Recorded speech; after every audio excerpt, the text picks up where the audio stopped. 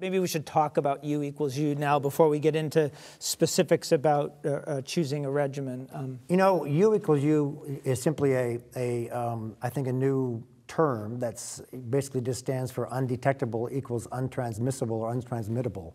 And it's one that actually, in many ways, was generated in the community and then was actually the scientific individuals like Tony Fauci at the NIH and Robert Redford at the CDC also approved it because there's great data behind it. Sure. That says that it's all very true. I mean, I think some of the most powerful data are the partner 1 and 2 studies that really show how hard you can stress an undetectable person's ability to transmit by having them have unprotected, condomless sex with their partner on repeated occasions with ejaculation and have no transmissions, both heterosexual and homosexual. And I think that's really very powerful.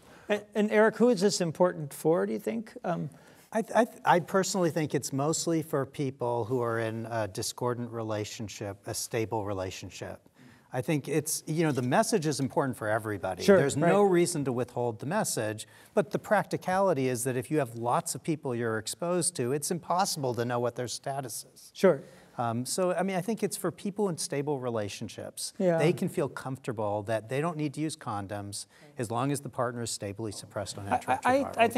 I think it's for the person who's infected. Yes, oh my yes, God, that's right. Regardless of even the relationship, because it's so stigmatizing to think. You know, you hear these stories about people that are transmitting HIV all over the place. On the other hand, most of my patients terrified that they might give this to someone else, and to me that's I mean, there's the public health message. So our social workers describe patients who start crying when they hear that this is the scientifically proven fact that they can go on treatment and become uncontagious to others. You know, they just the stigma lowering. You know, I think that's why it's so important that this actually came from the community in many ways.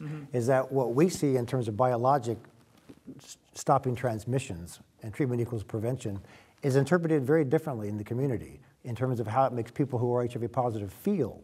For years, I know in the gay community, there has been a very strong prejudice against HIV positive individuals within their own community because they're HIV positive. And this really sends that away because they can't transmit the virus anymore. So they no longer can be stigmatized.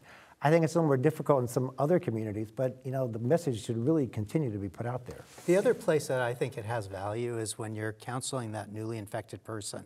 That the whole discussion about trying to engage them, get them on care. Now we can tell them that not only will they be able to initiate therapy that's simple to take, well tolerated, and will always suppress their virus to undetectable levels, and that they'll presumably live forever from an HIV perspective on treatment, but they also don't have to worry about transmitting to their partners. Sure. Yeah, no, I think that's exactly right. We have cities like New York and San Francisco that have city getting to zero programs where they hope to at least level off the number of new infections or have at some point no new infections. So that's the public health benefit of this. That's right. And so U. there's a huge public health benefit to this. This is a major component of every getting to zero urban campaign or rural campaign. And you have to assume any reduction we're going to see in incidence. You know, we think we've seen a reduction. Any further reduction is going to be completely driven by getting people diagnosed on treatment and getting high-risk people on PrEP. Yeah.